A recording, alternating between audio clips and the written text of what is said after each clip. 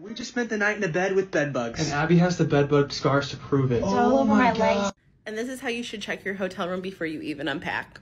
A little about me if you're new. My name's Haley. I've been working in the hotel industry for 15 years. I own a hotel sales support company. And this is how I check my rooms before I get, unpacked and settled in a room.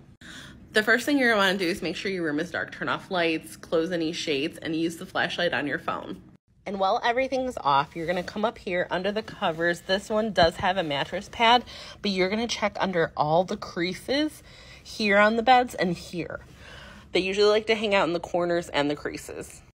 Here's a better angle. You're going to want to check here, up underneath here, under here. I didn't get that. And also pay attention if there's a mattress pad too. Even if you don't see bugs, make sure you check for spots. It's like blood spots, because that's not a good sign either. Hope this helps.